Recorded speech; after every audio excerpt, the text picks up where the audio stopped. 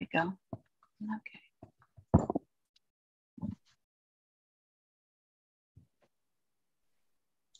Hello, everybody. Welcome to Lusaka Avocado Multipurpose Cooperative Training. Today, we have Mr. Chibesa, who's going to talk to us about tax, finance, and farming as a profitable business.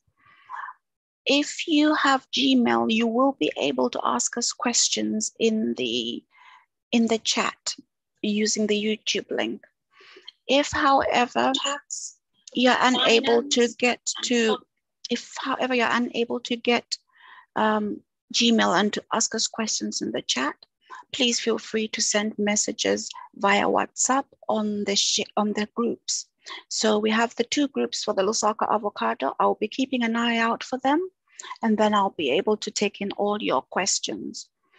And without much further ado, I would like to hand over to Mr. Chibesa. And Mr. Chibesa, I will now share the screen for your presentation, sir. Thank you.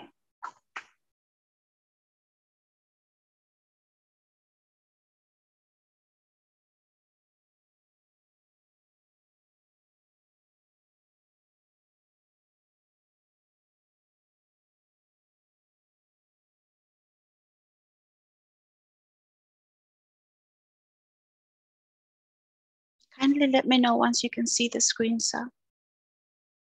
Okay, I'm able to see it. Okay, so over to you, sir. I'll mute. Thank you. Good evening, fellow farmers, and welcome to today's presentation.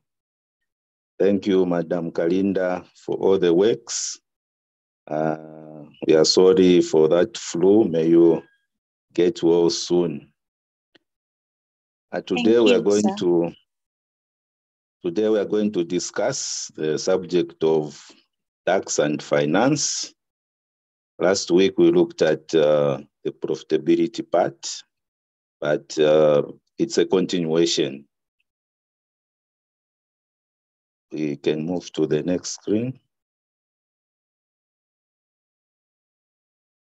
So our learning objectives is to understand that every business, including farming, consists of two parts, the primary part and the support part, or the secondary part. The second objective is to understand the difference between profit and cash flow. The last one is to understand the tax obligations of every business or enterprise. Next screen. Introduction. The goal of every business is to make a profit and maintain a positive cash flow for it to continue operating in a foreseeable future. In the absence of a positive cash flow and profitability, the enterprise may wind up or stop operations. The business must also be a good corporate citizen by meeting all its statutory obligations, e.g., paying taxes to the government. Next screen. The two parts of an enterprise. Every business and every farming enterprise consists of two parts, the primary part and the support part. The primary part of every business or farming enterprise may differ from that of the other businesses and farming enterprises. However, the support part of all the businesses is the same. Next screen.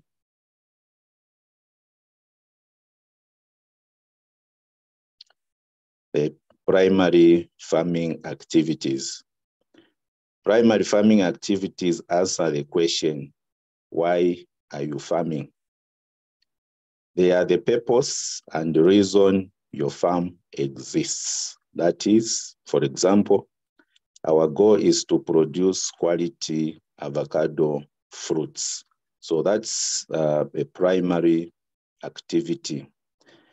Primary farming activities are related to the various brands of your farming business. E.g., you could be in fruit tree growing, poultry, vegetables, maize, or beekeeping, etc., etc. So those are the examples of primary activities, which is the first part of every enterprise. The next screen.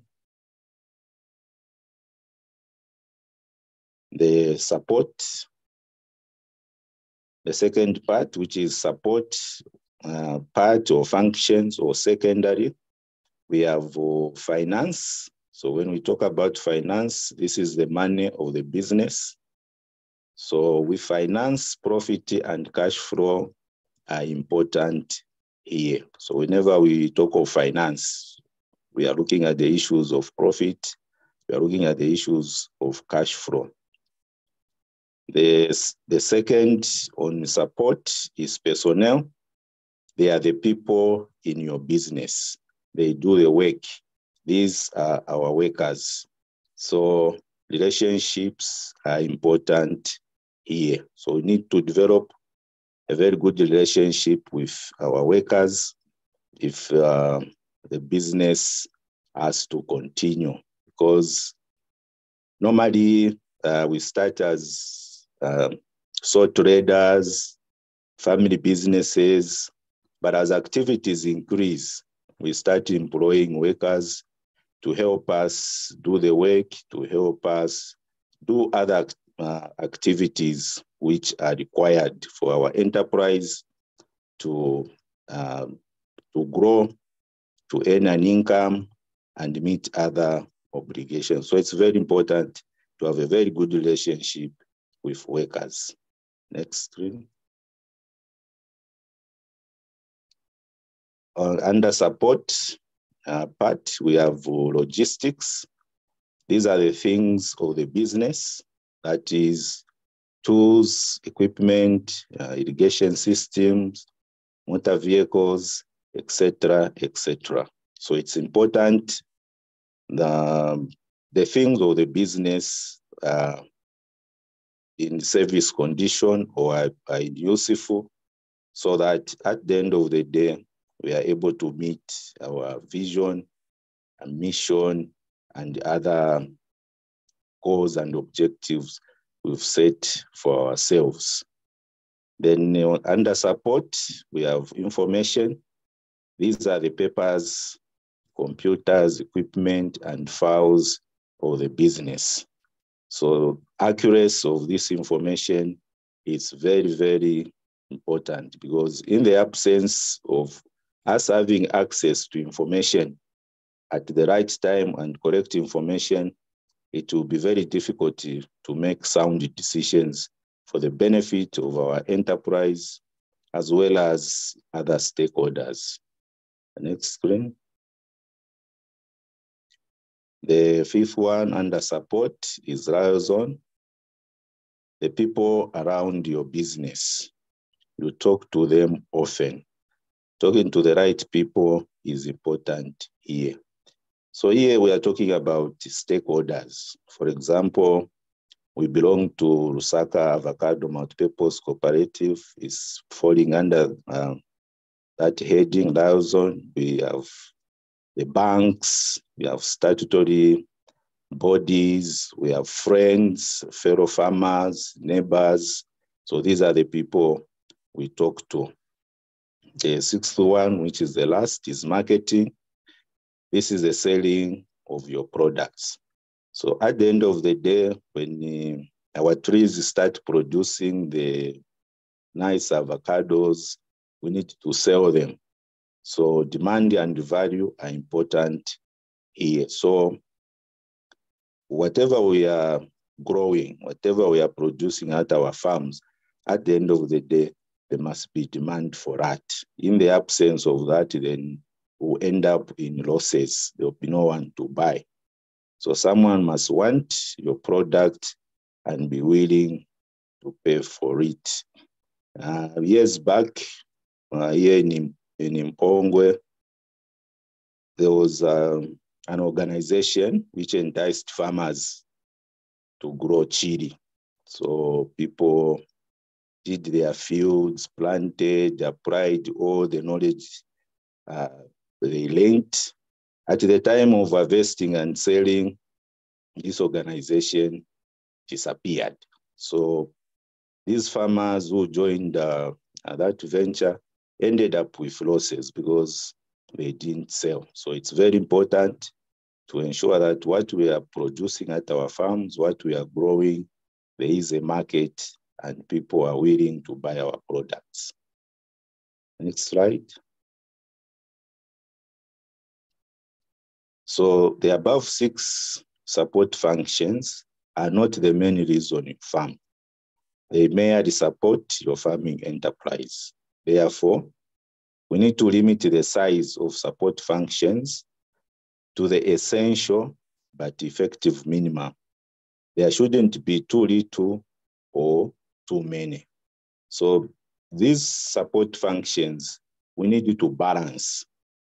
In an event that, for example, you have 1 hectare of avocados, they've ripened, and you only have 1 employee, it will be very difficult to harvest all the avocados, do the packaging, and do the transportation, and all those activities involved. So we need to balance all the 6 functions under support so that they are not too little. Again, they are not too many. Because, for example, if you have excess labor and you are failing to pay them, at the end of the day, there will be an industrial or labor dispute. So it's important to balance so that at the end of the day, you are able to make a profit. So when it comes to, for example, I've seen situations where people got loans from the bank or other financial institutions to invest in farming. You find that that particular farmer has a very big house at the farm, but at the end of the day, that house will be a liability. It will not be an asset. It will not bring in money. So it's very important, all the areas, whatever equipment, tools, labor, there must be a balance. Next slide.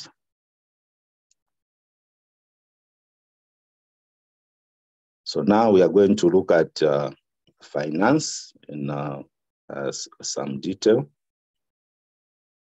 What we should know when we talk about finance. There is a golden rule which says over time, you should make more money than you spend. That is, you must be able to make a profit. Of course, the period will vary depending on the activities which you are doing. There are those activities which are short-term, like horticulture, the growing of vegetables. There are ones which are medium-term, like keeping of goats. Then there are those which are long-term, like avocado farming, where you plant trees. It will take a number of years, 2 to 3 years, for you to start selling. So it's important that over time, you are able to be in a profit situations. Then the other important thing to note is that money and things gained by dishonest will not bring prosperity. That is Proverbs 10 verse 2, which says, ill-gotten treasures are of no value. So as we do our business, we should make sure that our scales are fair. We do, for lack of a better term, clean business, so that at the end of the day, we'll have nothing to fear because we have earned our profits, we have earned our income doing correct business. Then we also need to draw a budget. It will help you to plan and manage your income and expenses.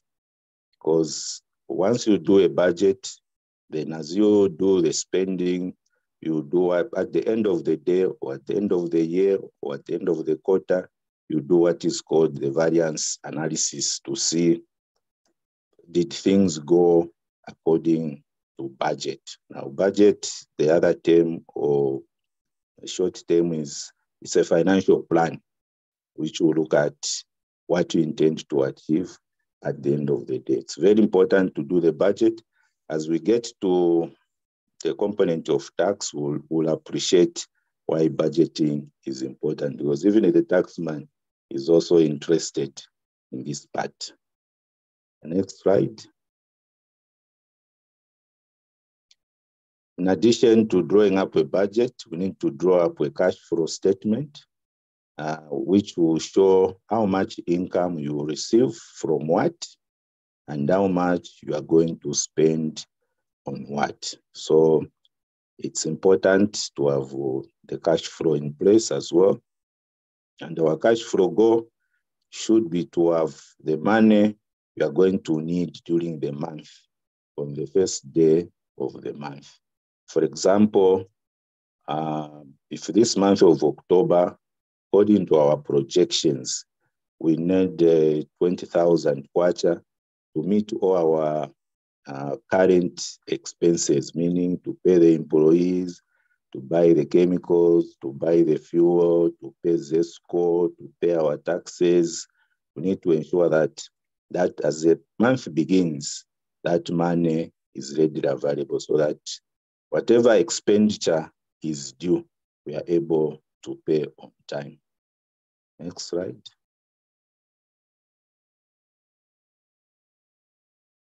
What you should do under finance, that is, pay your personnel, debt, and accounts on time. Now, if the month comes to an end, our employees have not received their salaries, their morale will be very low. They will not put in their level best. They will just be complaining. The other part is we need to pay our debts on time. For example, if you have a loan, it means when it's due, it must be paid on time, or else you are going to incur more costs in terms of interest. Then we should also pay our accounts on time. There are situations where we get things on credit, so we need to pay our suppliers so that they continue to do business with us. Then there are certain situations where our suppliers, under the terms and conditions, they will say, if we delay in paying them, they will charge us interest for late payment. So that's a cost which we need to avoid at all costs. Then we need to keep accounts. That is, we need to enter all our expenses and income under appropriate headings. File all the receipts and invoices. This one is very, very critical. We need to keep all the receipts, all the invoices, because the taxman will be interested in seeing those receipts. Then we need to ask a reliable person with knowledge and experience to help us with financial planning and management. So it's very important. The members say, Kabusha takolelogo, meaning if you ask and you never go wrong. So it's very important to always consult, especially in the area of finance and management. Then we should also ensure that we register with relevant statutory bodies. We register our business, our enterprise. We need to register with PACRA, and their motto says business starts here. So we need to start with PACRA, then ZRA. Now this time around, when you just register with PACRA, you are also automatically registered with ZRA for tipping purposes. The two systems are now linked. Then also need to register with NAPSA also need to register with Workers' Compensation Fund Control Board and any other statutory body where we need to do the registration. The next slide. Under finance, there are also challenges. There are problems to expect and to prevent.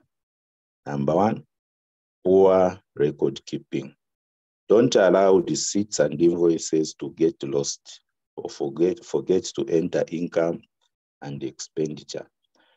On this one, I'll be quick to mention that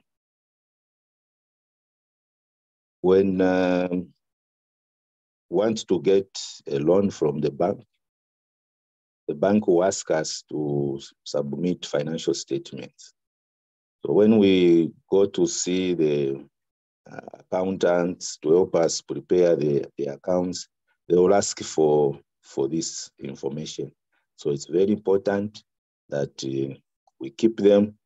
And as I mentioned, ZRI also is also a stakeholder in our businesses. They will always ask for receipts and invoices, and we need to keep them as long as the business is in existence. We shouldn't throw them away.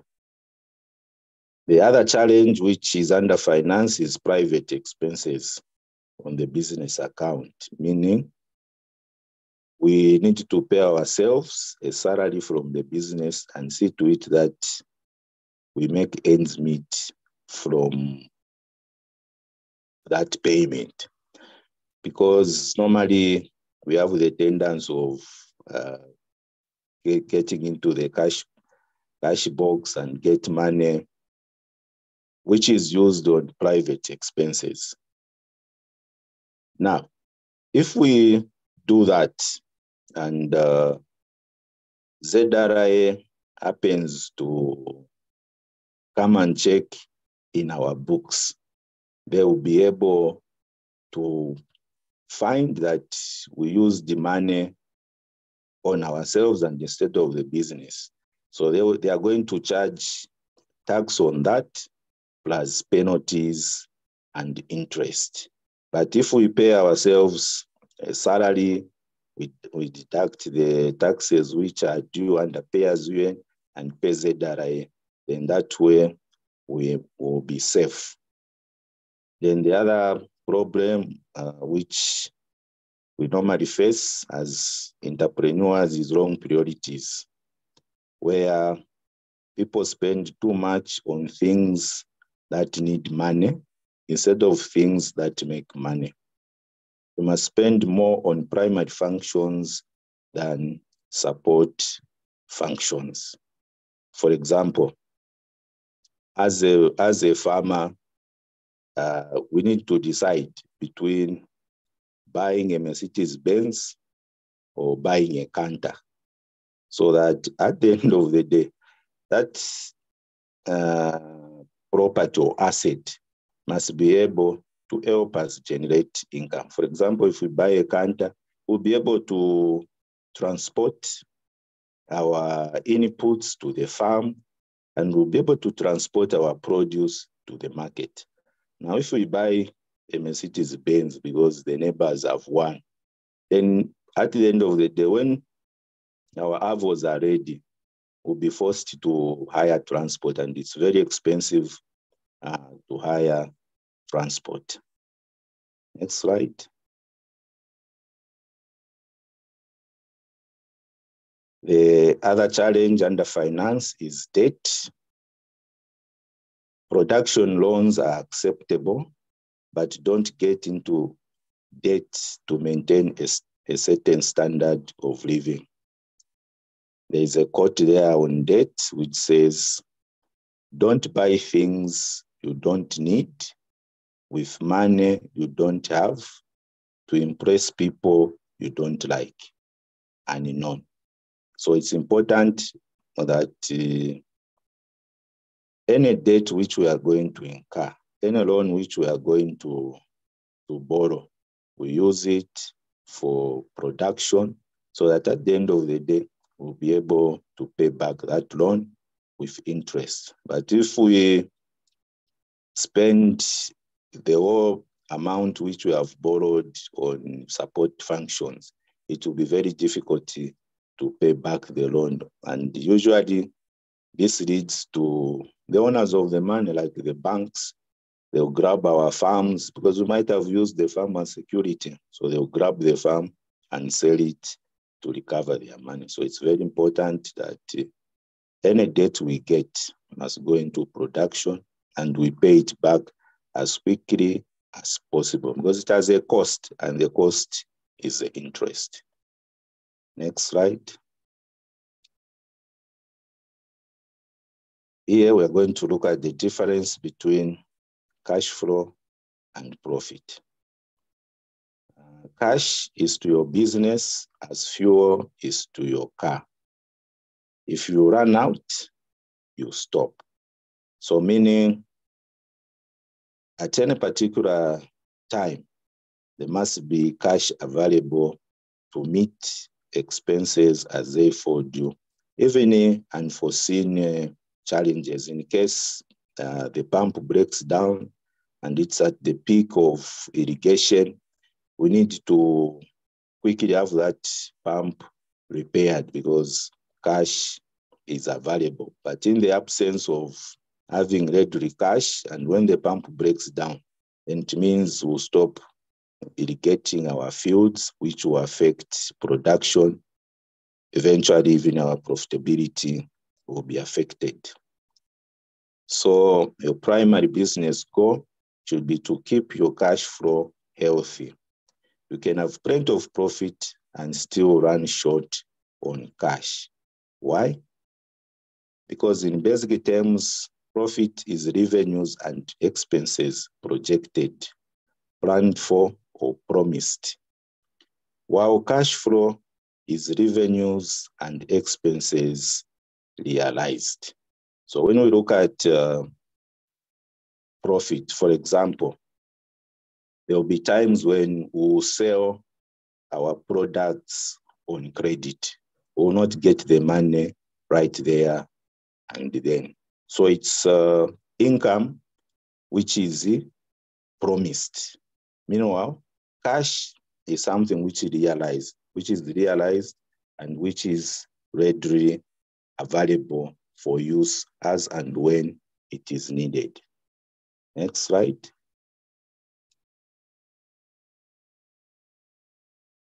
So profits measure the value that flows through your business operation. And the value moving through your business in a month can be very different from the cash that moves through it in that same month. Now, what makes the difference between profit and cash? I'll give an example. If we pay our salaries, for example, we've paid out 10,000 as our wage bill for that particular month.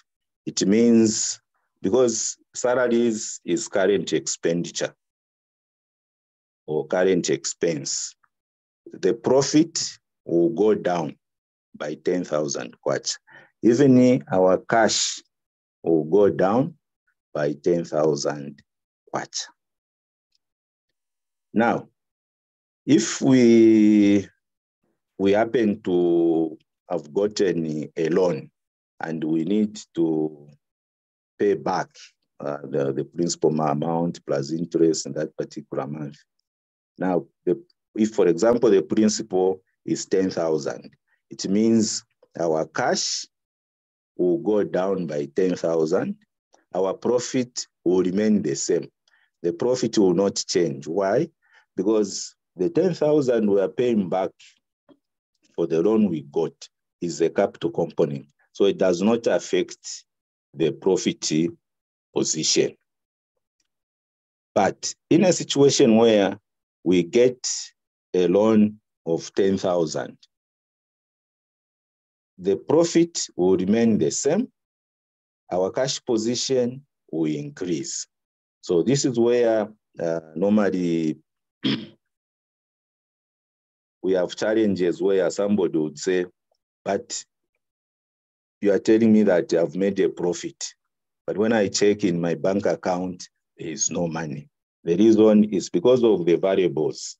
When it comes to cash flow statements, you are dealing with capital as well as current expenditure. But on the profit side, you are only dealing with the current expenditure. Next slide.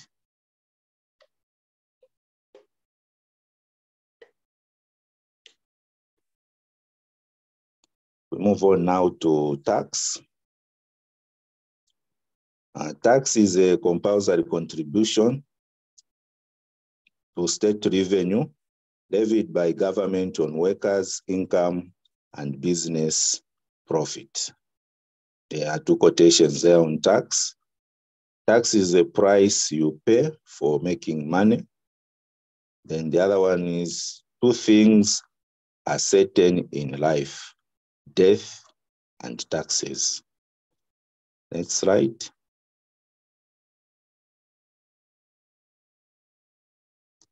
We shall look at the registration process. For the first one there is taxpayer identification number, which is TIPIN. We also look at income tax, pay as you earn, turnover tax, and value added tax. So currently with technology coming this side of the world, we can now do our registration of any tax type online. But in an event, one has challenges to do the registration, they can drive or walk over to the nearest ZRI office, get the physical forms, fill them, and submit. Then you'll be registered for any tax type. Next slide.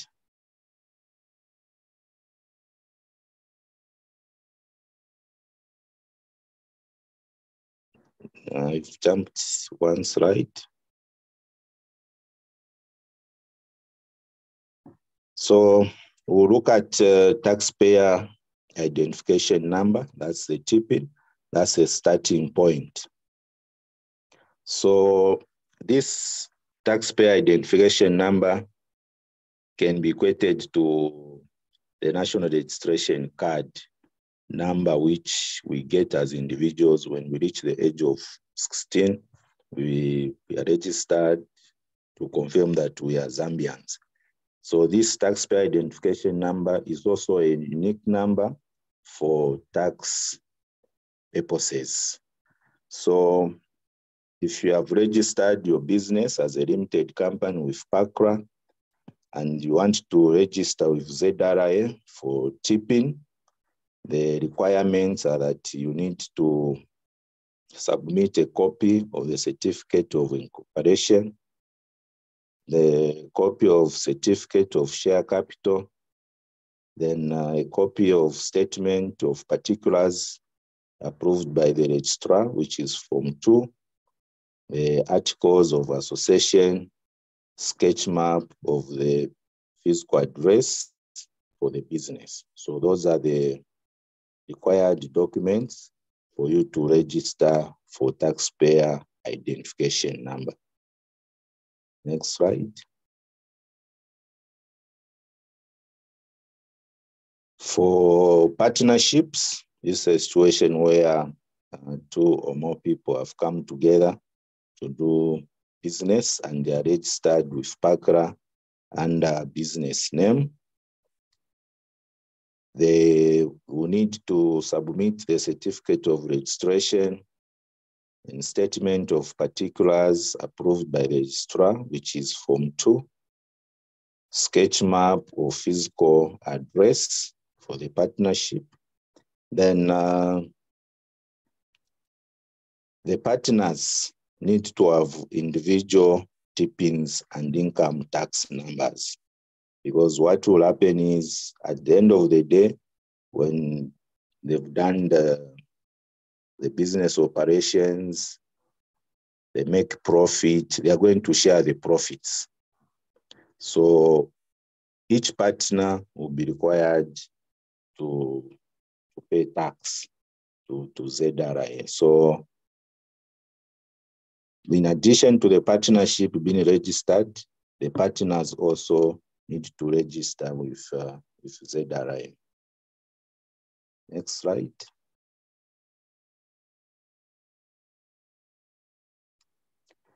So proprietors registered under the Business Names Act.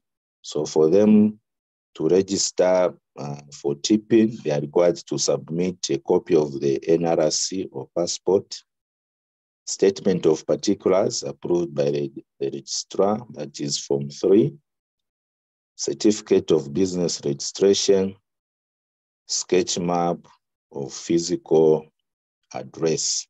The sketch map, if you've observed at every point, there's a requirement of a sketch map, because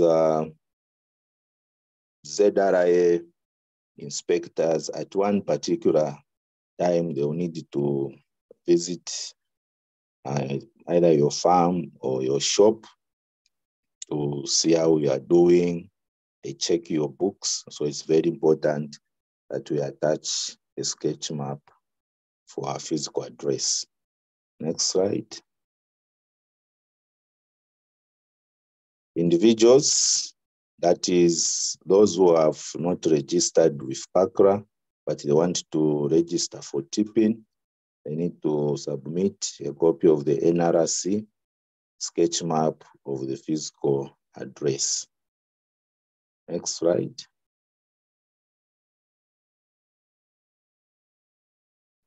Firms registered under Cooperative Societies Act, for them to register for tipping, they'll be required to submit a copy of the certificate of registration, an instrument relating to the cooperative, sketch map of the physical address.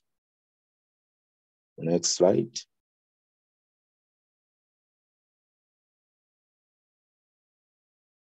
So now we go to income tax registration, which is the tax type.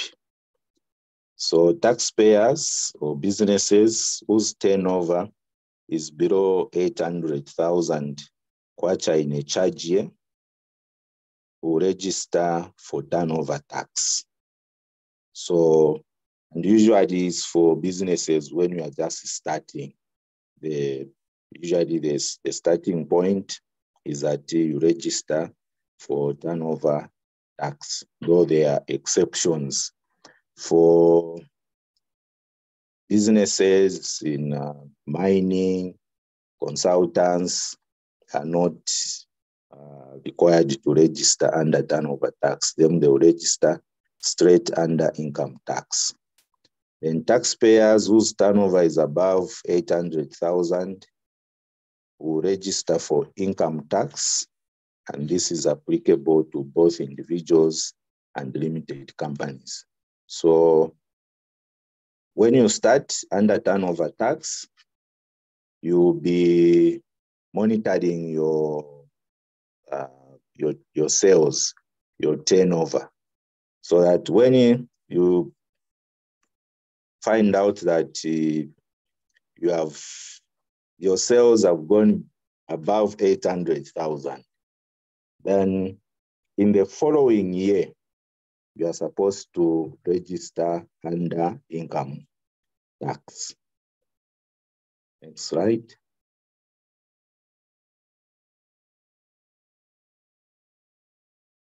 Yeah, so under income tax, partnerships, mining operating entities, and consultants businesses do not fall under turnover tax, regardless of their turnover being below 800,000. So for partnerships, straight away, the partners will register under income tax.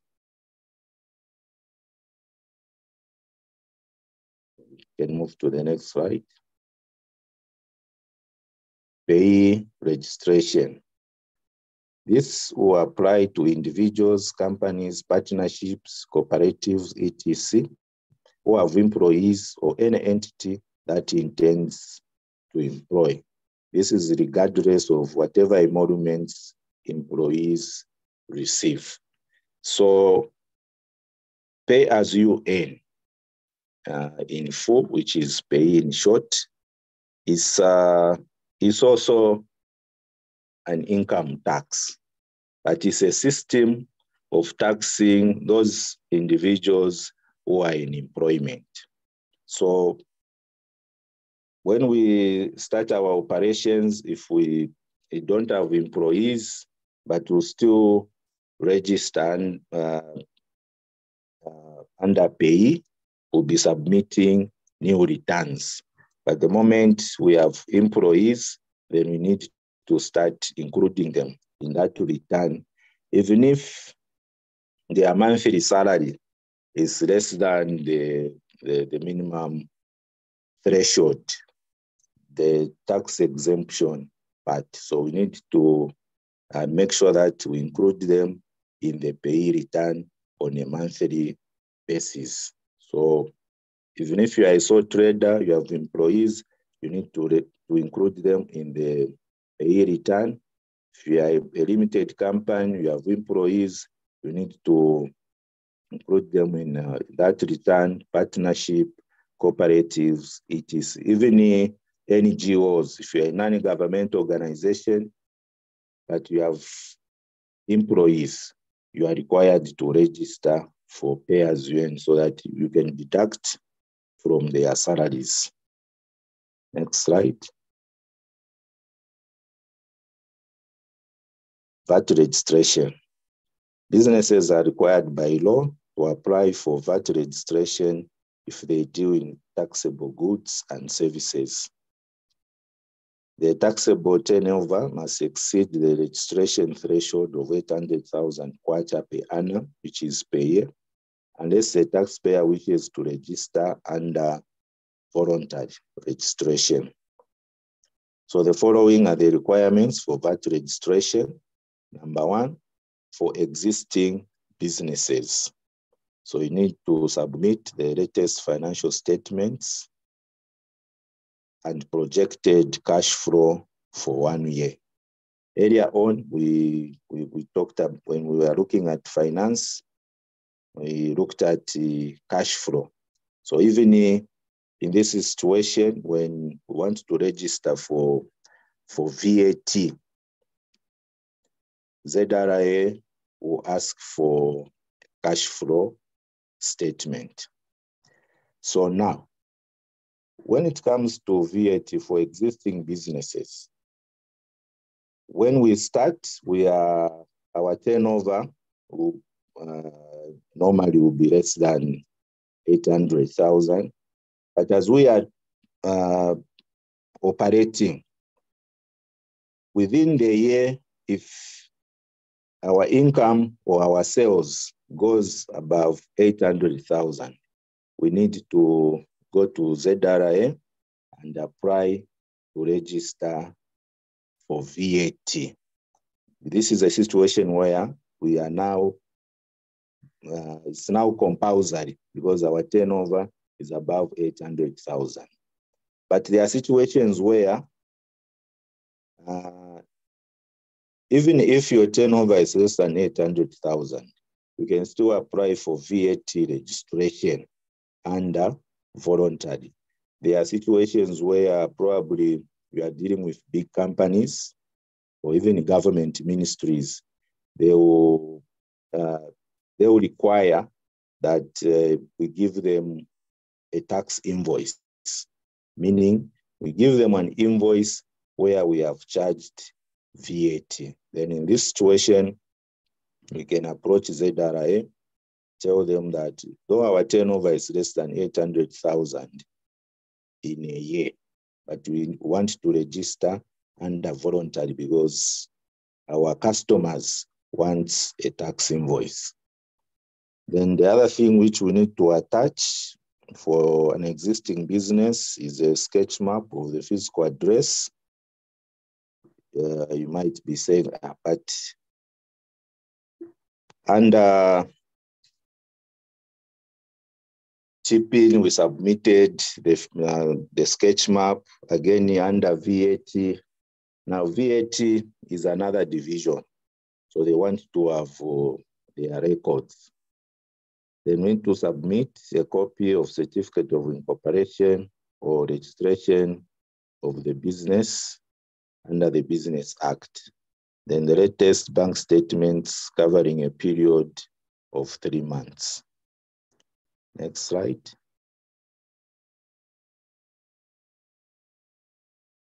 For a new business which wants to register for VAT, they are also required to submit a sketch map of the physical address, proof of ownership of the business premises, latest bank statements covering a period of 3 months, business plan and projected cash flow for 1 year, certificate of incorporation or registration or under the Business Act. Next slide.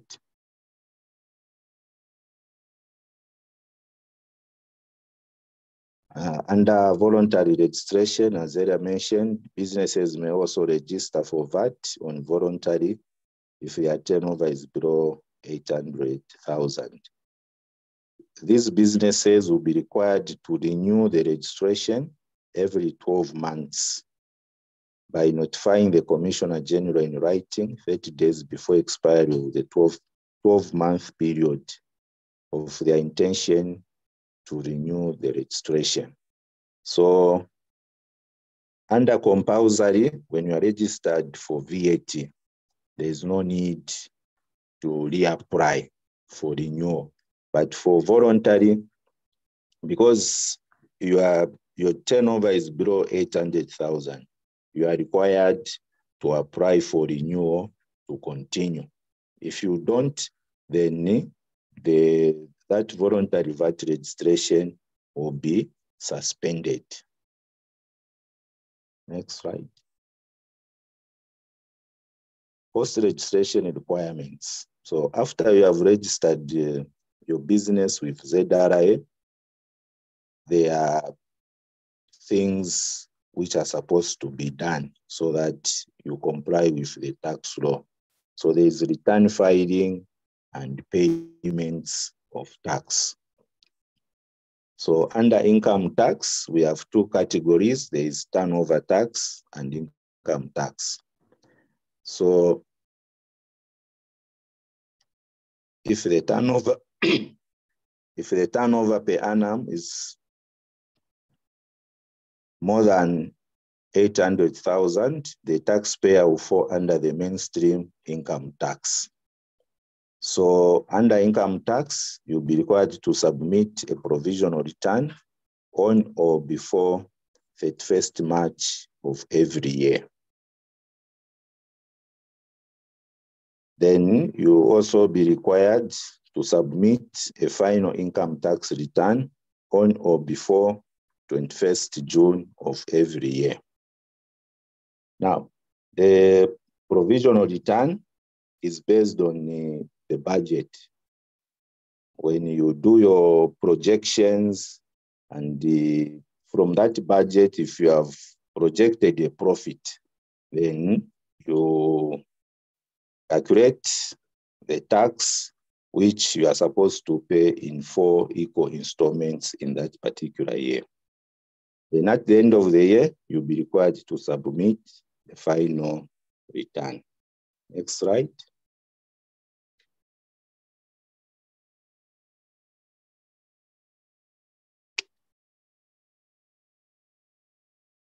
Under income tax, we have turnover tax.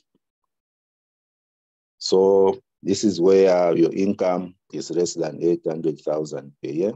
So you submit a turnover tax returns monthly by the 14th day of the following month. So meaning last month was September. So those who are under turnover tax, by the 14th of October, they need to submit their returns. But if there is no business in any month, if you've not made any sales, you are still required to submit a new return without fail by the 14th. Next slide.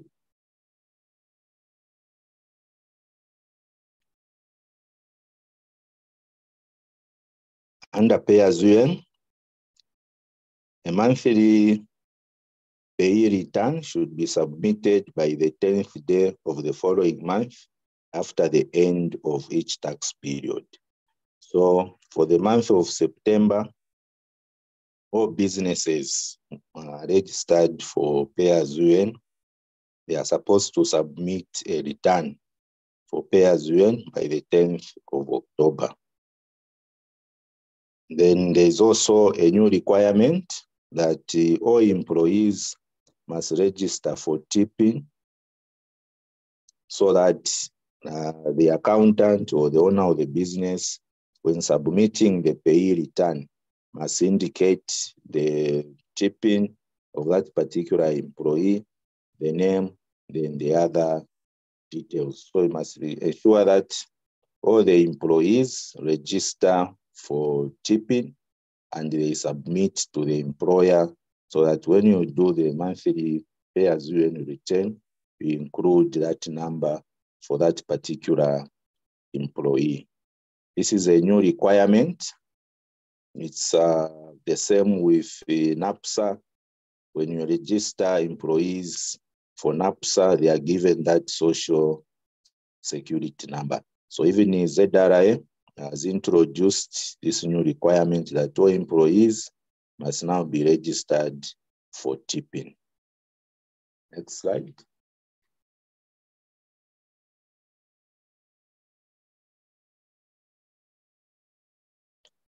Also, registration requirements for VAT.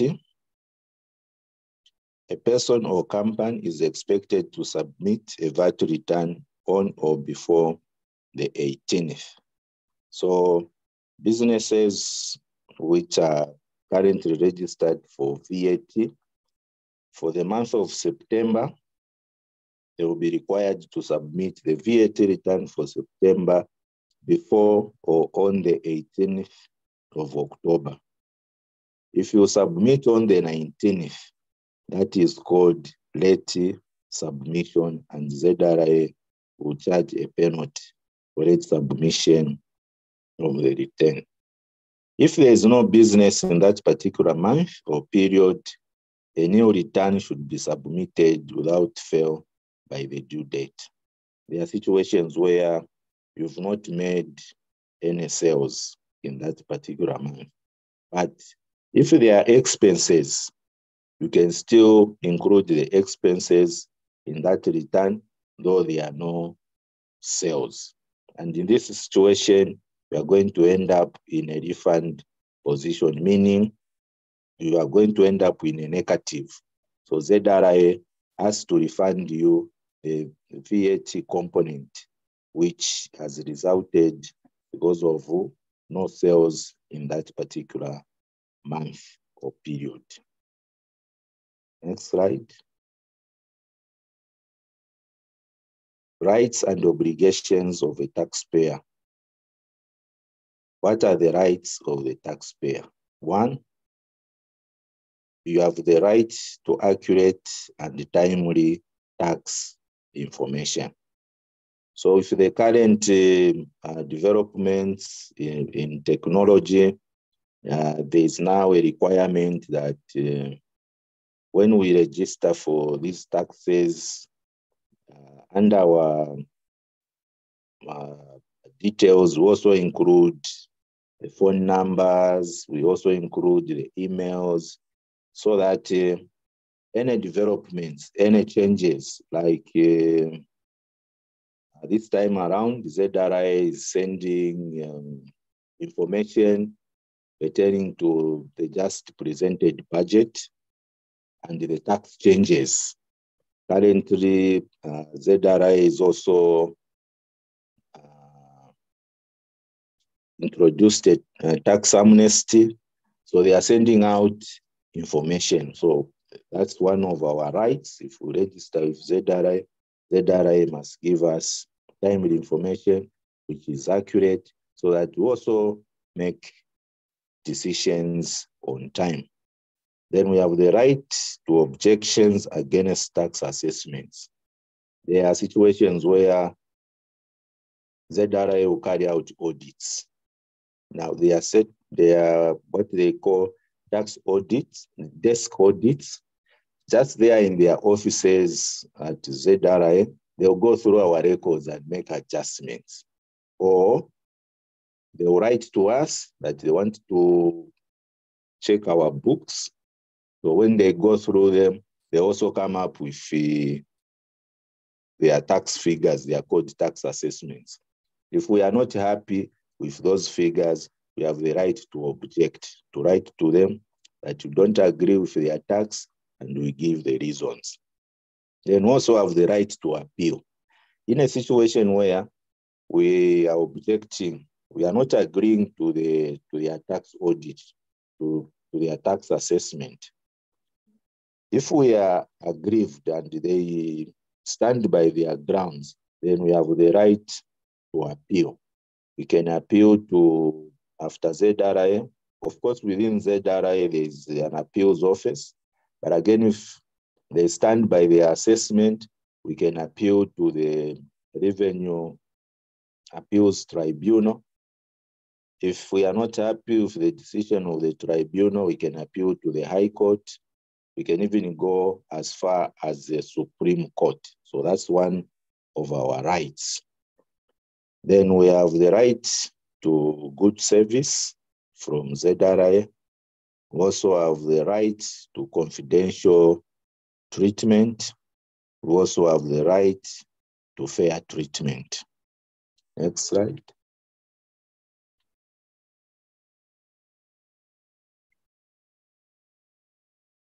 What are the obligations of a taxpayer? So to rights, the other side of the coin is obligation. So we also have obligations on our part. The first one is to register with ZRA on time. So when we start our businesses, we must ensure that we register on time, irrespective of the size of the business. Because if you don't, you get carried away with running the business, you are making money, there will come a time when you want to do something which will require you getting a tax clearance from ZRA. So it's very important you start small, register, and move on. Then we need to file returns within the prescribed time periods. So if that tax type, for example, pay as you earn, by the 10th, we need to submit. We must make sure that it is done on time. If we do it after the 10th, then ZRA will charge us penalties and interest. Now, penalties and interest is not the business of ZRA, but it's just a way of ensuring that we abide, we are tax compliant. Then we should also make sure that we make timely payments of taxes due. Now, in the event, for example, pay as you earn, if there is tax to be paid, by the 10th, we submit the return and make payment. Now, in the event our cash flow, we have challenges with our cash flow, we need to inform ZRA. We need to write ZRA that we have a challenge in paying, and there's also room to enter in what is called a time to pay agreement. Now, if we have failed to pay and we don't approach ZRA, after 30 days, that debt will move to another unit called debt recovery unit. Now, these guys, they are not friendly at times. They will come with demand notices, garnishes. They even issue warrant of distress. They come and get your equipment, your katundu, just to recover your taxes. So it's very important. If we can't pay on time, or if the tax is big and our cash flow cannot meet that obligation, we approach ZRA, sign a time to pay agreement. They will give us 3 months, 6 months, depending on the amounts involved. Then the other obligation is to declare collect taxes at all times. Now, with the coming in of technology, ZRA is able to check, is able to compare what we have declared with other sources. And usually this is called intelligence. For example, years back, ZRA at one time asked the mines on the copper belt to submit a list of all suppliers and contractors and what they paid them in a particular period.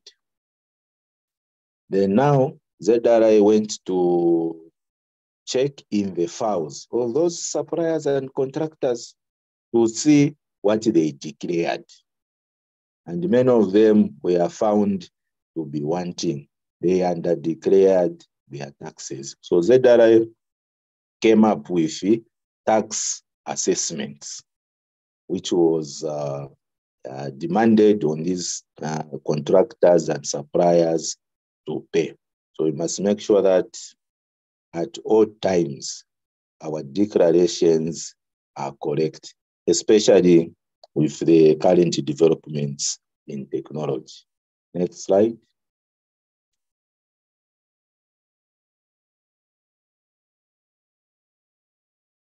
The other obligations on our part is to cooperate with ZRA officers whenever required to. So they will write to us, they will ask for things, we need to give them. They want to visit our premises, we need to welcome them. And if you have water, give them water as well.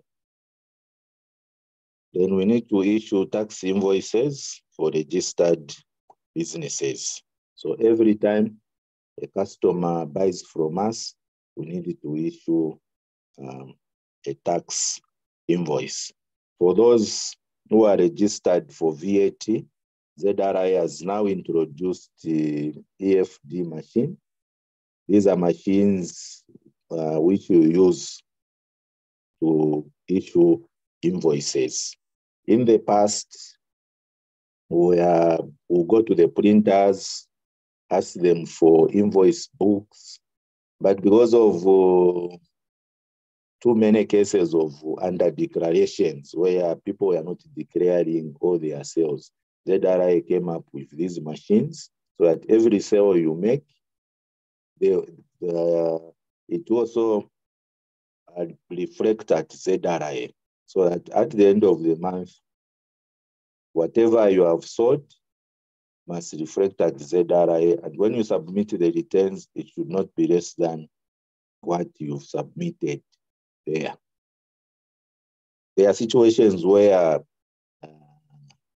you have not given out invoices. The customer pays you by check. You take it to the bank. At the end of the day, when ZRA comes to compare your sales, they will ask for bank statements. They will find that you have more money which came into the bank against what you declared using your tax invoices. Then they will ask you to explain the difference. If you fail to explain the difference, that difference, they will tax it at the appropriate rate depending on the tax type. Then they also add penalties and interest. Then the other obligation, we need to maintain sufficient records for auditing purposes. Now, currently, if ZRA asks for invoices and receipts and we fail to produce them on time, they will charge us penalties for late submission of invoices and receipts. Then we need to maintain sufficient record for a minimum period of 6 years.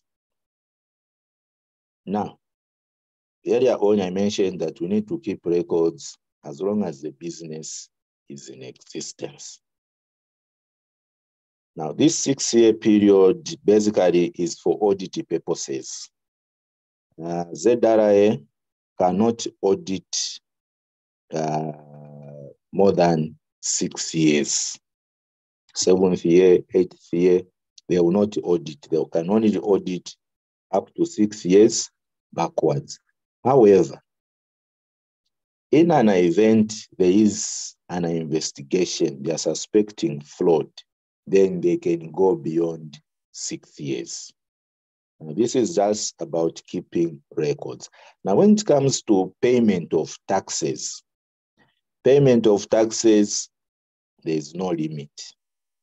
If the liability has been outstanding for 10 years, when they realize it, they will come and ask for it. So that's why it becomes very important to keep the records as long as the business is in existence.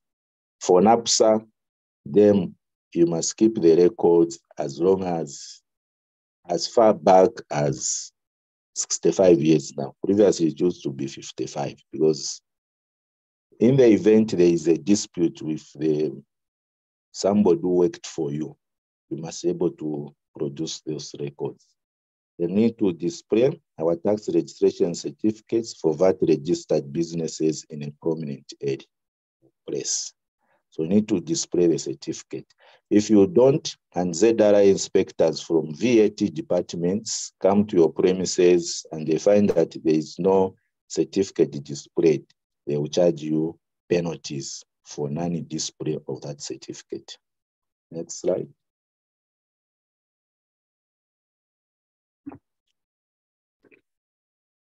Conclusion. In the book of Colossians chapter 3, verse 17, we are told to give thanks to God for everything we do and for every word. Why? Because in Jeremiah, the Bible tells us that the Lord has good plans for us.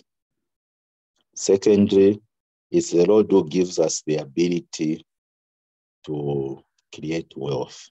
So it's very important in everything we do, in everything we say, we give thanks to our Lord. And we are thankful to Madam Kalinda and their team for these wonderful programs, sharing, so that we grow our businesses.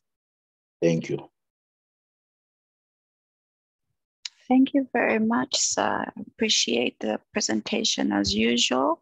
It's been riveting and we've been scribbling away. Thank you so much. We have a few questions and I'd like to welcome a few people who are on the call. Trish Falligan, nice to see you. Chilubi, thank you for joining. Charles Paul, we appreciate your joining us. We have a question from Yona Banda. And he says, at what stage can a farmer start paying tax? The Zambian environment is very unpredictable and hostile, especially with money laundering cases on the rise, and farmers are not exempt. So his question is, at what stage can a farmer start paying tax? Thank you. Currently,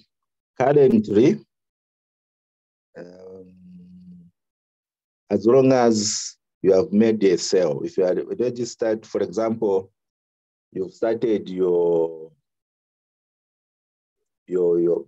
farming in January, you have planted your tomatoes, they take 3 months, March you start production and selling, then the taxes become due. But in the current budget, there is a proposal from government to parliament, because the budget must be approved, including tax changes. For businesses whose turnover will be less than 12,000 a year, they will not be paying tax. But this one will only become effective once it's approved by Parliament, and it will start next year. Or Parliament might decide to increase the figure or reduce the figure depending on their debates and reasoning. But currently, the first sale, if you are registered under turnover tax, you are supposed to pay tax. However, in the event that you have registered your business with ZDA, Zambia Development Agency, there are tax incentives under ZDA. So you can visit ZDA offices to get more information. If you happen to get registered, there are exemptions which are given to businesses who register under Zambia Development Agency. But without an Zambia Development Agency registration, then you are required to pay tax from the word go. Thank you. But if you register with the Zambia agency, then when you say there are tax breaks, how long for? Are you exempt like for a month or a year? This one, it also depends on the type of business. There's the type of business you are doing, then also the area where the business is situated. There are rural areas, urban areas, but ZDA should be in a position to give a clear guidance. Because the unfortunate part with Zambia is that information is not readily available until one probably visits such institutions. That's when they'll get the correct information and guidance. So they can visit any nearest ZDA offices and find out what exemptions are there. Thank you. My question was, you mentioned that we need T-pins for the business. Now, with farming, it's usually a family business. Would that require every member of the family to get a T-pin, or do you just register one T-pin against the farming as a company or as an organization or registered institution? Okay, for family businesses, if you are going to register at PACRA as a sole trader, meaning, for example, me and my family, we decide that Bornwell, you go and do the registration at PACRA, then at ZRA. So the other family members will not be required to register for TP. For tax purposes, for business tax. However, if the other family members are employees of the business and they are on a salary, then they will be required to register for tipping for pay-as-you-earn purposes for their personal tax. But for the overall business, it's just one individual to register under sole tradership. Now, if that family decides to run that business as a partnership, then all the partners, meaning if in that family there are four, mother, father, and the two children, they form the partnership, then they need to, all the partners must apply for tipping. But again, the name of the partnership, for example, if Subway Enterprises as a partnership, then it will also have its tipping. Thank you very much for that. Yes, that's very clear, actually. You mentioned sole trader and partnership. In terms of farming, considering that avocados, we are going to end up having things like byproducts or added value products like oil and that sort of thing. Is there a particular one that is quite useful in terms of that will encompass everything? Or do we, if you're a sole trader and you expand, do you need to re-register or to change your registration? Okay. Yeah, normally when you are starting, and because the business is small, you decide to register as sole trader. Now, under sole tradership, you can still, especially if you register with PACRA under Business Name Act, you even have the name, you have the invoices. You can still do other value addition. There's no problem there. But again, when the business starts to grow, it will give the buyers and suppliers confidence if they are dealing with a limited company. So now when the business grows, you can decide, you can go to PACRA to incorporate so that it becomes limited. When it's a limited company, it gives confidence to suppliers as well as customers, but especially suppliers, because a sole trader, it means you and the business are one.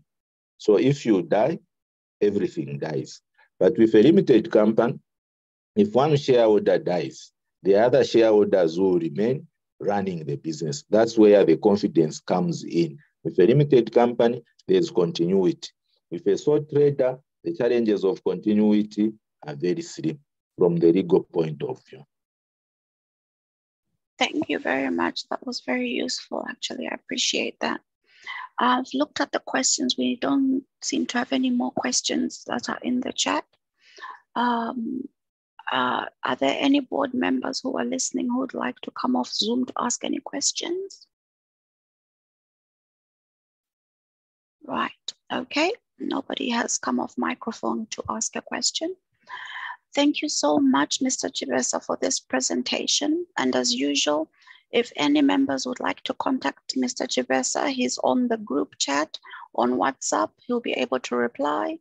Or as you can see, his numbers and organization are being displayed on there. In terms of services that you offer, sir, at Ifisavo Enterprises, are you also involved in helping people setting up their businesses or setting up their organizations? Well, under Ifisavo Enterprises Limited, it's just farming. But for business and the tax consultants, there is another company where I'm involved. It's called the Savage Consultants. It's based in Kitwe. So we do tax matters and other business-related issues. And do we contact you on the same number if anybody's interested in the tax part of your consulting? Yeah, it's fine. They can get in touch with me. Then my team can pick it up from there. Thank you, sir. Again, thank you so much. I appreciate it. We're about to start a second part of this training session. We have a very unique opportunity. There is a software application called XFarm that we're about to present. Mr. Chibesa, you're free to join us and listen in, of course, because you're a member. And if you have any further comments or questions, Mr. Chibesa, please do feel free to jump in and to comment. Do you have last remarks before we turn off your presentation, sir? Yeah, my last remarks are that we need to soldier on. There are challenges, especially on the part of personnel. What we have come to appreciate is that our own brothers and sisters whom we employ, when people ask them, where do you work? They will normally answer, meaning I'm killing time at Mr. Chibesa's a business farm or business. That mentality straight away is an indication that they've not bought into our vision. They will not sweat for our vision. That's the biggest challenge we have, and normally when we talk to our employees, we refer them to the book of Colossians, chapter 3, verse 22 to chapter 4, verse 1. This one who tells us that employees, the work they do is not for the earthly masters alone, but for Jesus Christ as well. Because he's the one who initiated work in the Garden of Eden. Then again, under the same verses, even as the employers, we are also reminded to look after our employees, to pay them a living wage, a fair wage, because the employees and us, the employers, we are under one master, who is Jesus Christ. So we try to remind our employees that they are not working for us only. Them and us, we are working for one master, who is Christ, and who has promised that he has a reward for even the work they do at our farms. So this has been the biggest challenge in our businesses as Zambians, because our brothers, young brothers and sisters, would prefer to work for the Bazungus. For the Bazungus, it's work. Kuri ba Chibesa kufamu, kuwaya is killing time. But however, with prayer and dedication and bringing the Lord, I'm sure our brothers should be able to understand that work is not just for a pay. Work is a requirement from our Lord. Thank you. Thank you so much, sir. I appreciate it. Now we're going to have Marco come in to talk to us about X-Farm. This was arranged by our Secretary General, Mr. Choa, who is now on the call. Mr. Marco is actually on a train at the moment. So what he has done is that he sent me this link. He's just recorded this about an hour ago. I will play this, and at the end of it, he'll be happy to take any questions from members. If you have a question that you'd like to give, please feel free to ask the questions in the chat as it goes along. Mr. Choa, are you able to assist me with any preliminary before I actually go ahead and play, sir? Introduction to X-Farm. All right. Okay. Thank you. Good evening. Let me just introduce X-Farm. X-Farm is an application which was developed by Farmers for Farmers, and it's been used in Europe and other parts of the world to monitor and also manage the farms. When I was gone to Italy in May, I passed through their booth and I was actually amazed and found they ran me through the application briefly, and I found it very exciting, and that's how I managed to contact X-Farm, that would be interested in finding out more about their technology. It does not only manage. It helps. It helps the farmers to manage everything related to running the farm, from finances, irrigation system monitoring, and the north, warehouses, and everything. And the good news is that because most of us don't stay on the farm, and with this application, to be able to start monitoring your farm, whatever you put in, including your crop, your diseases, and you're able to predict, the system is able to predict based on subscription level, the infestation of the diseases. For me, when Marcos came and did a presentation, he actually left me with a sensor, which I've been using to monitor the farm in terms of irrigation. Previously, I'll go to the farm as usual. We are like where we leave the workers, we tell them the shade to water the irrigation. You find that they don't do that. They tell you, yes, boss, you are irrigating, but you find that's not happening. But with this application, when I went there and I installed it, immediately the Marcos, their team were able to monitor that the field is very dry.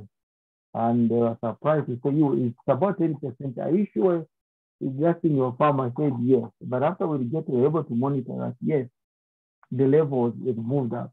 And from there onwards, I've been monitoring from home every day. I'm able to tell that the moisture is moved down, but because the workers are aware that I'm monitoring, I can see that they do actually irrigate whenever there's a need. And my levels of moisture level has never gone beyond 20%, which is the good standard start with. Without taking too much time, I think I'll hand it over to Linda to proceed. Thank you. Thank you so much, sir. I shall now proceed.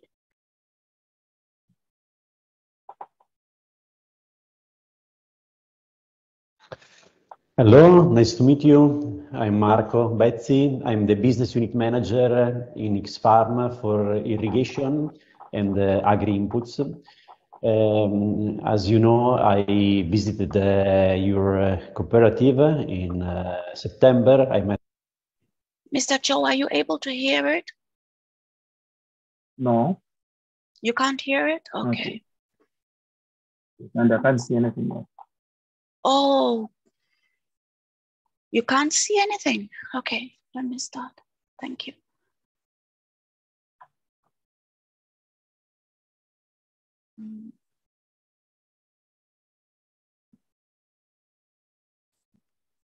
Please let me know when you could see.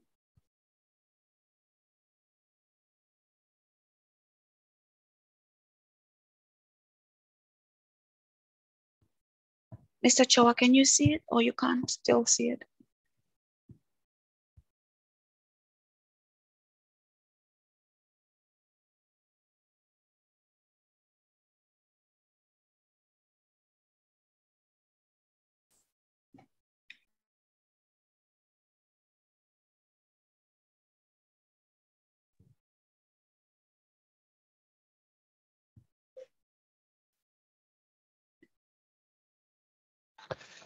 Hello, nice to meet you. I'm Marco Bezzi. I'm the business unit manager in X-Farm for irrigation and agri inputs.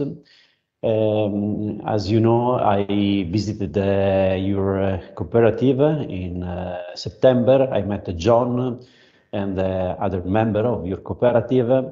And today I would like to provide you again a presentation about the company. And then, of course, I will be available later for a question that could rise after this presentation. So let me introduce the company. I will share the presentation, just 1 minute.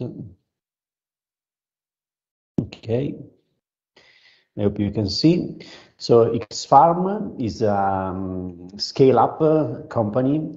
We are based in Italy, but we have offices also in Switzerland and France and Spain. We are today more than 57 people. We are 63 because we are increasing very fast. And we already are active in 24 markets. Our main goal is to help farmers and cooperatives in the digital transformation, trying to improve the life of farmers in terms of resource saving, like water inputs. And what we provide is a platform, is an app. The platform is working properly both on the computer, PC, but even on mobile tablet. The platform is a farm management information system, an FMIS, and what we try is to integrate many functions that could be helpful for farmers or cooperatives in the field. Our main key words are simplicity, because a solution should be really simple to be used in the field, and integration, because as I say it's important to integrate different solutions, since at this time there are many digital tools available on the market, and it's very important to try to merge different tools in one single point. And X-Farm is doing this activity. Through X-Farm, it's possible to save water, it's possible to reduce the use of crop protection products, and it is even possible to reduce administration time.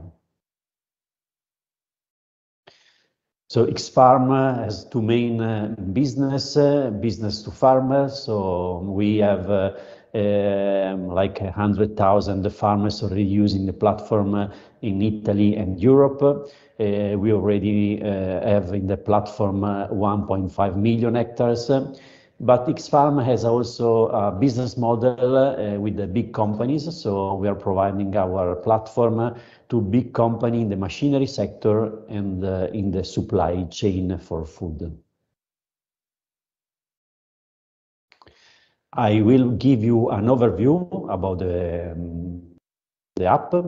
So there is a basic version of the app. Basic version is free. So our internal policy is to leave the platform free forever.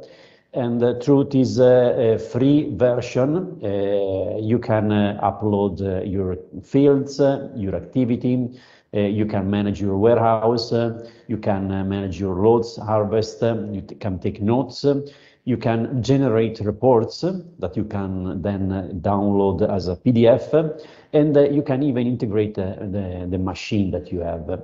And already with the basic version of the app, it's possible to have satellite images integrated.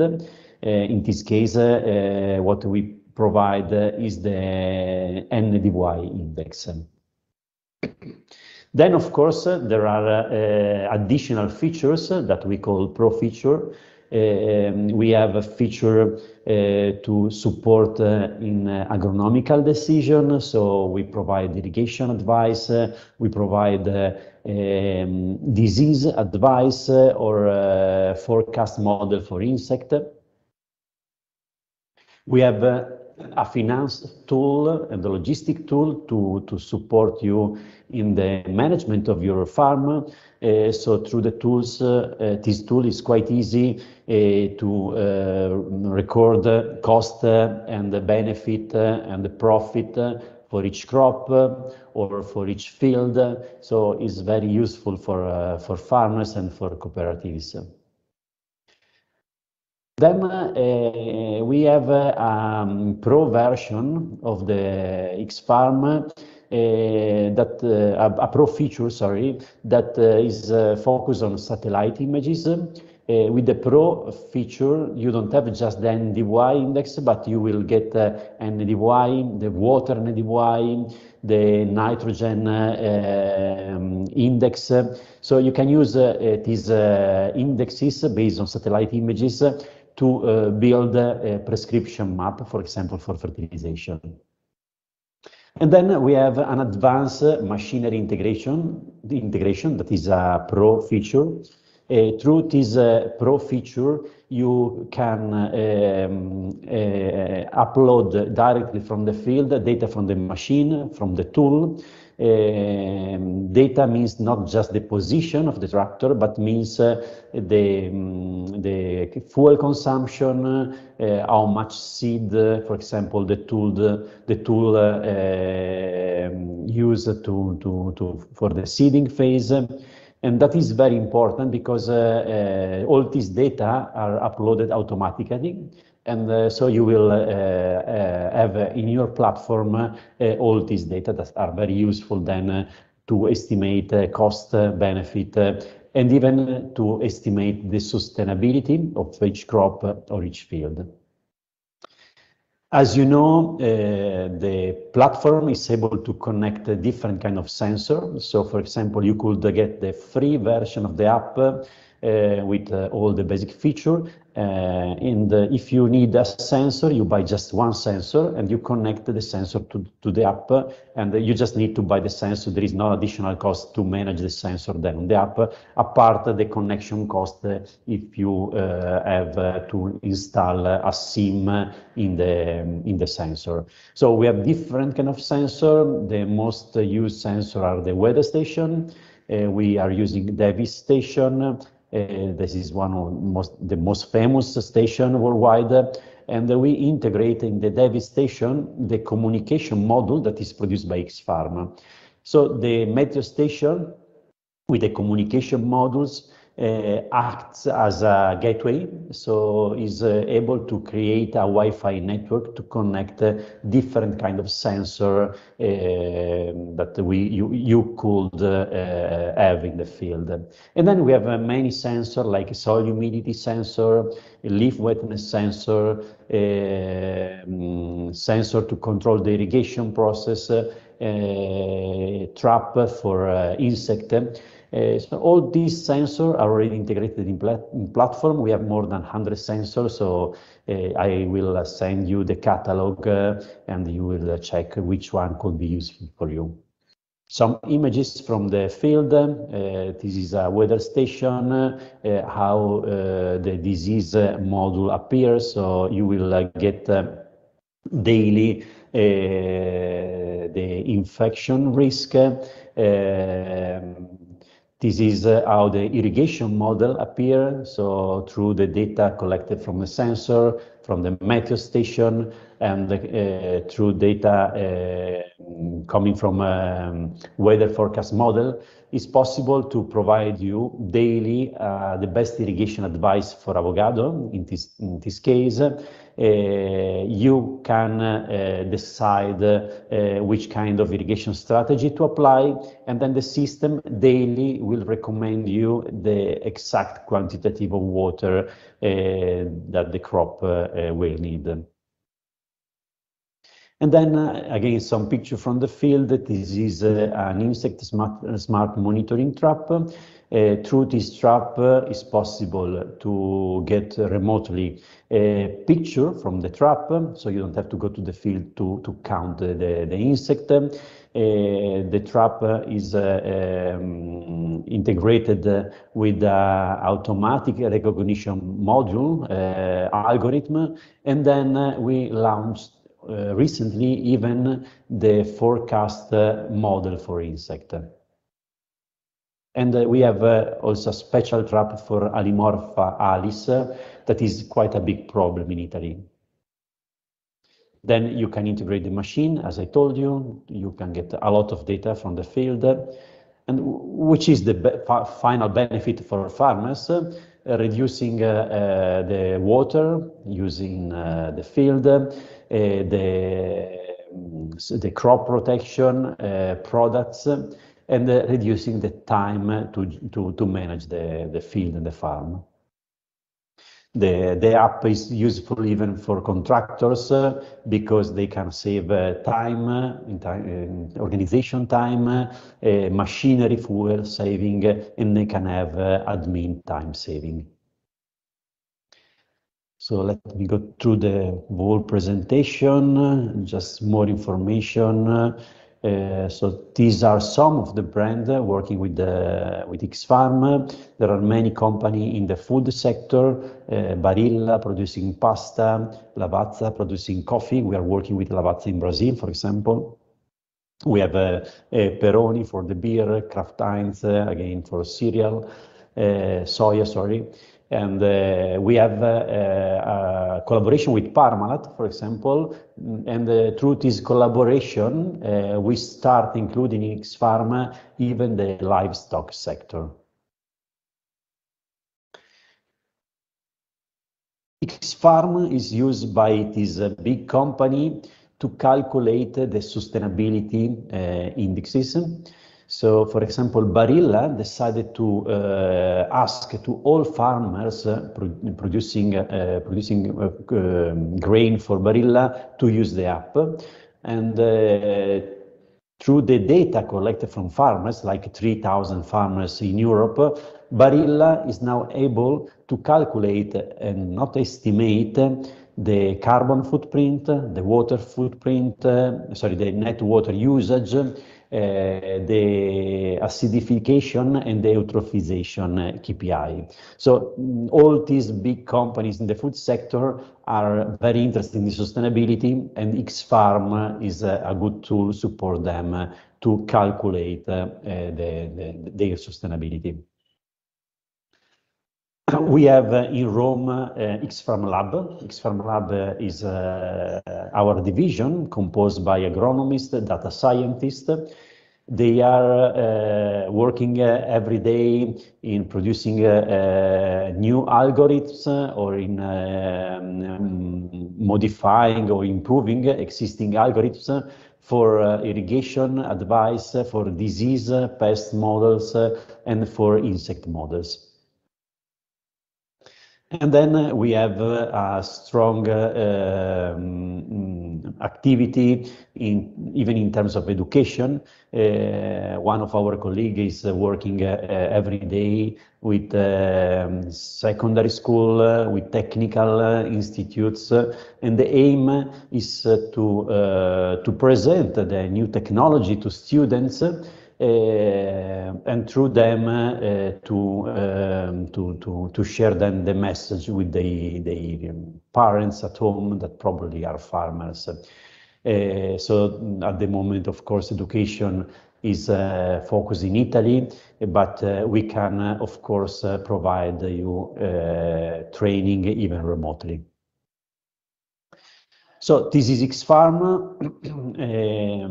You can get some contact here. John will share you my email. Matteo is the CEO of the company. It's interesting to share with you that Matteo is an IT guy. He's from Switzerland, and he has like 1,000 hectares of fields in Italy. And Matteo started the company because he needed to solve his problem to manage the farm remotely, because the farm is in Italy and he's living in Switzerland. So he started basically X-Farm to solve his problem. And then, of course, X-Farm was implemented, grew up a lot, and now X-Farm is an app used by a lot of farmers.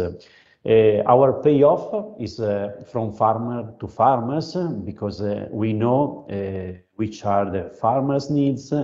We know how to treat them with cooperatives, farmers, how to speak with them, with you, because half of the people working for X-Farm are even farmers. They are not just IT guys or sales guys.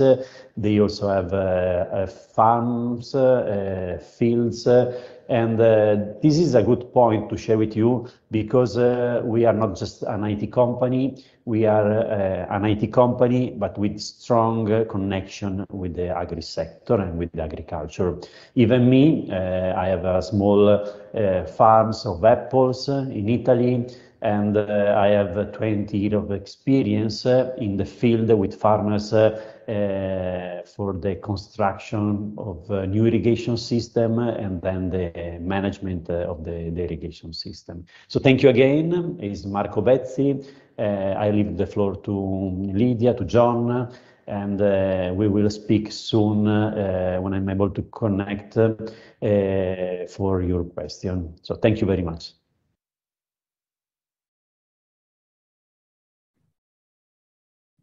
Thank you very much. I hand over now to Mr. Choa, and Marco is on the call ready for your questions.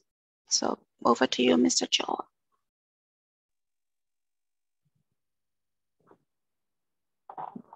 Hello, Marco. Good evening again.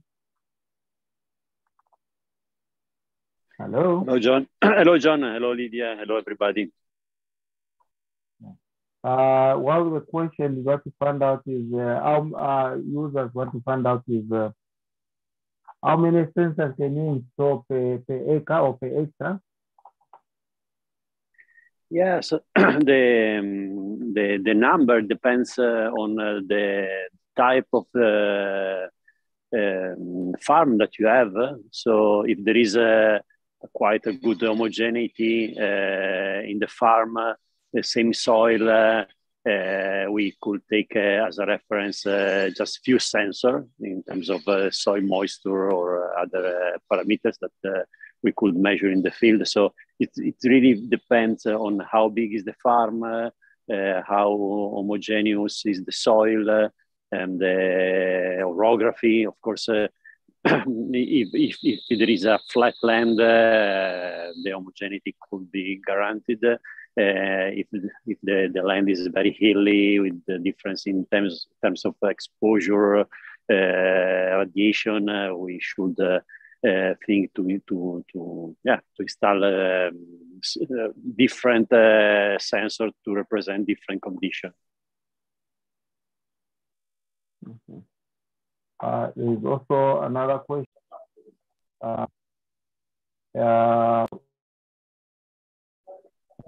In terms of connectivity, the sensors, what in terms of power, do they need electricity? Do they work with solar? Yeah. Does it work? Yeah, good question. Yeah, all our sensors are independent in terms of energy, since they have a solar panel, they have a battery inside to keep energy during the night, of course. And in terms of connectivity, we have both the cellular line, so each sensor needs to have a SIM card. But if you install a meteo station, the meteo station could act as a gateway for sensors. So we will connect different sensors through the meteo station using a Wi-Fi connection. So just the meteo station in that case need a SIM card. So you mean that these sensors, because most of our farms are in the rural areas, far from town, we don't need power. I don't need for me to connect to view my farm. If I understood properly the question, yes, they are independent in terms of energy, and for connectivity, even for connectivity, they are independent. Then you have to choose if you want to have a meteo station to use a Wi-Fi connection, or if you want to have just a soil sensor that needs a SIM card inside. Okay. What about in terms of the free version? Are we able to view the farm using a separate image? How current are the images? Say I'm in Lusaka and my farm is 500 kilometers away. Would I be able to view the farm using the satellite images that far? John, sorry. Could you repeat the question, John? You had mentioned that the free version can see the.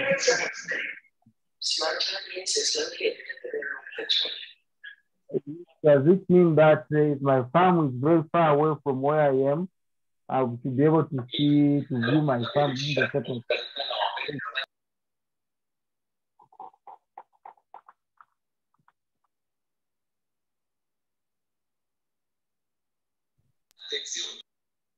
Marco, did you get that? No, because there is some noise behind me. Sorry, just 1 minute. I'm in the train station. Communication will stop. It stopped now. Okay. So the question is if you are in the farm. I didn't get the point, John. Sorry. Does distance count in relation to where you are looking at the data from your app to the farm? Yeah, all the data are sent to the cloud, so there is no problem in terms of distance.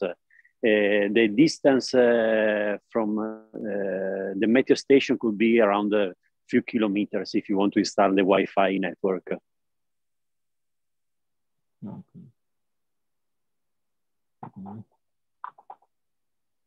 Did I answer? Yes. What about the satellite imaging? I was thinking about the satellite images. Can I images. Yes. The images that we use are satellite images, and the frequency of acquisition is 5 days. So with the Pro version of a satellite module, you will get images every 5 days if there is a clear sky. Of course, if there is a cloudy weather, satellite cannot provide images. But this is a problem of satellite. I mean, it's not our problem. Anyway, we are implementing also the Sentinel-1 images. We have a project with the European Space Agency. And the good point about Sentinel-1 images is that these kind of images are radiometric images. So even with the cloud, they can provide information about the soil humidity.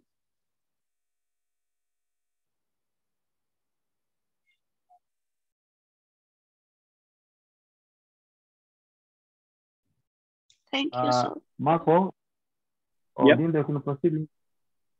Okay. No, I was just going to ask, if I had 3 farm managers, can they all access the same account at the same time?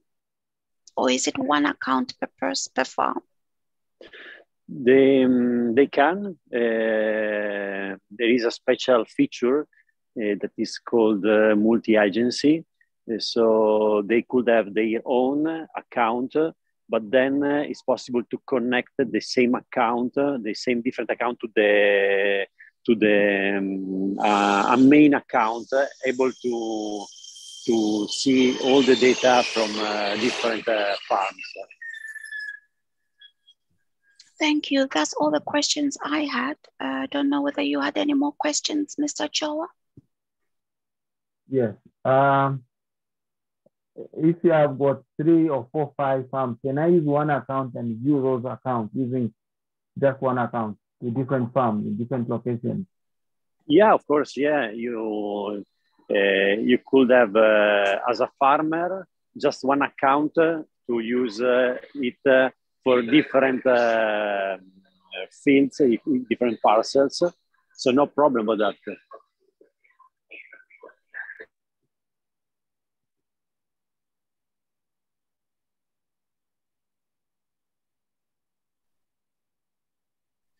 Hello, did you get the Marco? Mr. Yeah. Chowa, we heard. Did you get the point, John? Yes, I did. Yeah. You Okay. said that, yes, one account to manage different farms in different locations. Yes. The next question, Marco, is on the GAP, Global GAP, Good Agriculture Practices. Can we use this app to manage our Global GAP documentation? Yeah, that is possible, John. Okay. Okay. So you actually are saying is this app is compliant to Global GAP? Yeah, it's aligned with Global GAP, so you can use the data for the Global GAP. Okay, thank you. All right, thank you. That's all the question I have, Linda. Thank you very much. Is when. Yes, go ahead, sir. In terms of installation of, I know I got help from when installing my sensor. I got help from Paulo, and he was able to give me instruction. It was very easy. So, what about those people who may not be challenging technically, although it's not so, just to plug it into the soil at certain levels and things like that? What sort of help can we get from X-Farm in terms of installing the sensors?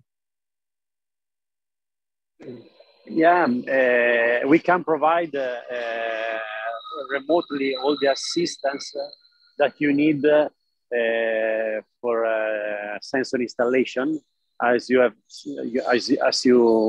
seen with Paolo, it's quite easy, the installation. We can provide you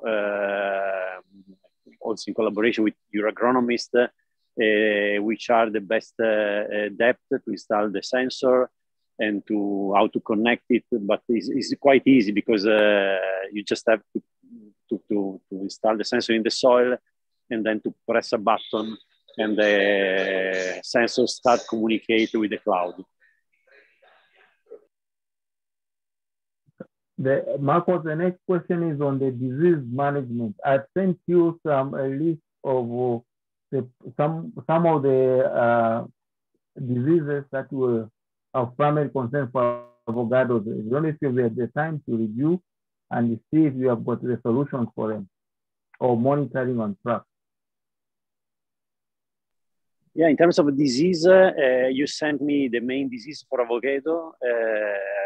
We already have some of them.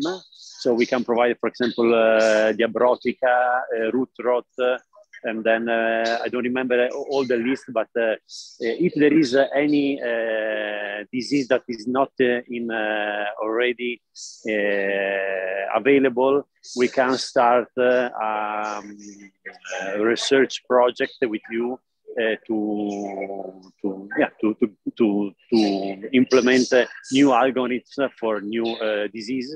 Of course, in that case, we need time for the development. We generally,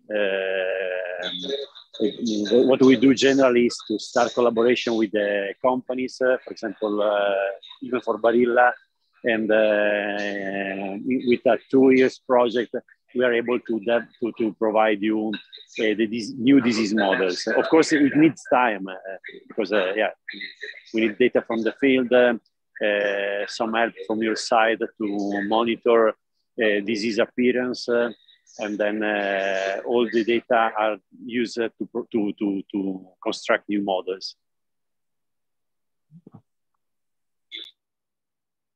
We have another question, Marco, from Mr. Peter Kavuma. He wants to find out if there's a provision to manage the security at the farm. Is there any provision to this technology? John, what do you mean?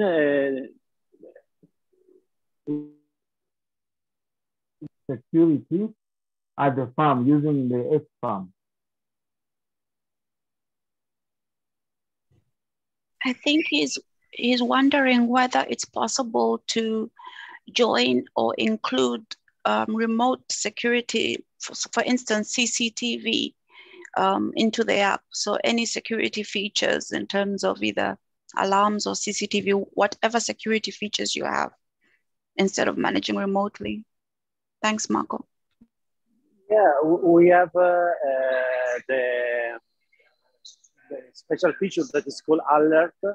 And through the alert, you could get alarm if any parameters is not, if there are not correct parameters, the system will advise you. And the system will advise you also if there is some problem in terms of a communication network, or if there is any problem with battery, you will receive an alarm on the app. If you mean that for security. Yes. Yeah, I think it include like perimeter breach, where things like that, yeah. Or CCTV to monitor, the cameras to monitor what's happening at the farm. What we can do is to install a camera, and you can have a remote overview on your farm through the video recorded by the camera. So this could be like a security feature of our app, I would say. There is another question, Marco, that's come up from Mokava Molai, and they're asking how much will it cost to install the system at a farm, and is it one-off payment or continuous subscription? Mr. Choa, you might want to answer this, but that's the question for Marco. Yeah, installation costs are not included in the offer I sent you because we assume that the installation will be done locally, and that could be probably an opportunity for your cooperative if you want to provide the installation service. Although each farmer with our remote support could install by himself. So it depends how, if you want to provide this service to your associates, or if you prefer to leave them the installation. That's a good point. And I think the technical committee, Mr. Cho, I'm sure will be able to agree with me in terms of it will depend on the appetite of the farmers. And if they do feel like they need support from LAMAX, I'm sure we'll be able to support that. Do you have any comments, Mr. Cho? No, I'm fine. I think we'll discuss that. Probably the cooperative will be getting every involved. We may have to provide support locally. Okay. Marco, the other question regarding subscription, I'm assuming has got to do with cloud storage. Does the fee that we pay include cloud storage, or do we have to pay a subscription on a regular basis for that? No, there is a cloud service and communication cost. Is different if we are using a Wi-Fi connection or SIM card connection. So of course, with the SIM card is more expensive. With the Wi-Fi is cheaper. But then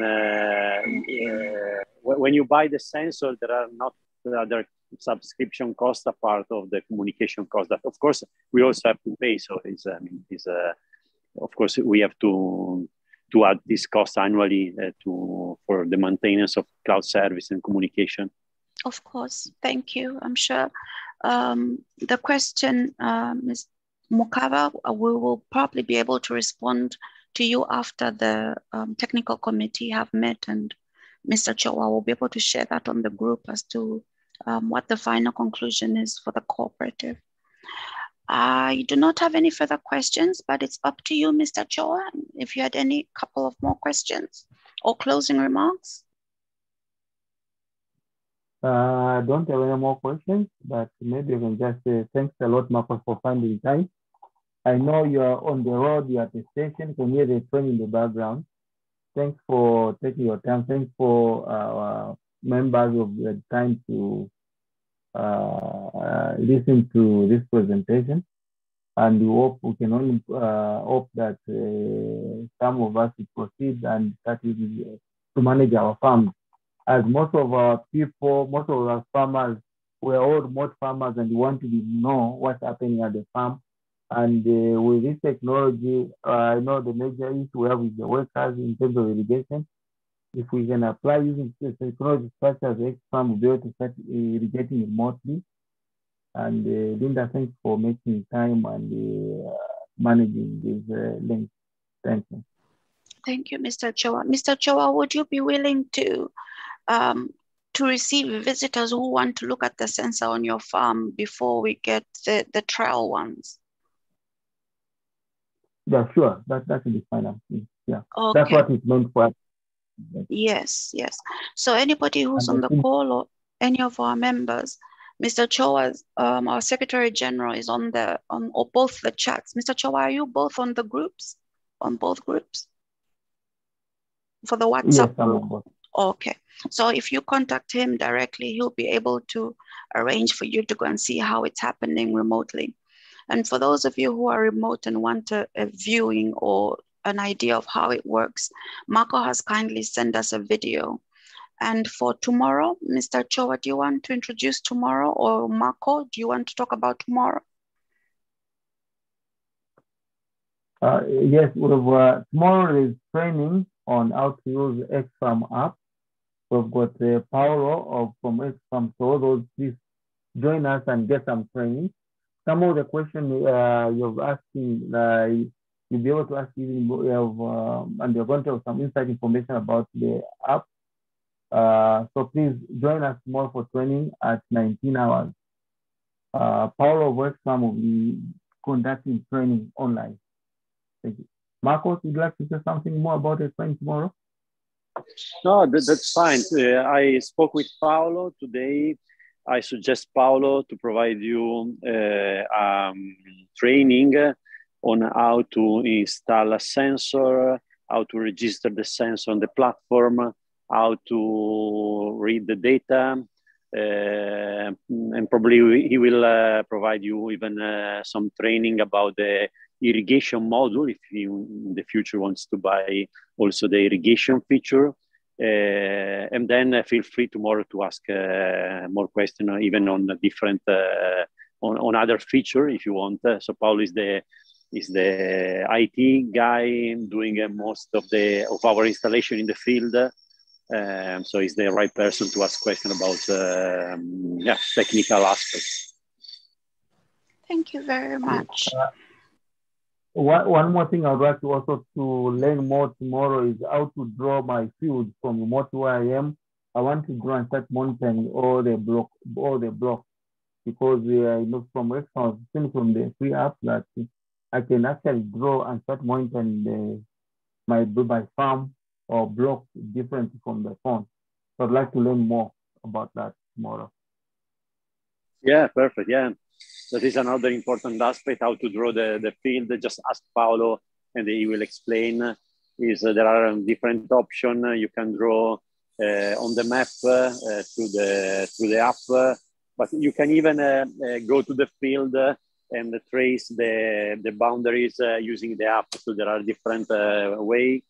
If you have a shape file and you already have the perimeters of your field, you can just import in the app your field. So it's really easy. We did it even in Chitongo in Zambia 1 month ago with some farmers there, and they really appreciate how easy it was to measure the fields, to trace the boundary, and it's a very simple feature. Is free. So my main advice is for all the people in this call is just download the app, try it. Its farm is very modular, so you could start just using the basic version, and you can decide to add when you want new modules, new sensor. So it's really easy. Thank you both for joining, and thank you to our members for joining. As usual, we'll try to bring the best for our cooperative members, and we'll be here to offer support. Thank you so much, Marco. I appreciate your time and you're joining us even though you're traveling, as Mr. Choa has said. Thank you so much, Mr. Choa, for joining the call. You have saved my voice a lot. Thank you, everybody. Good evening. It was a pleasure. Yeah, bye. If you want, John or Lydia,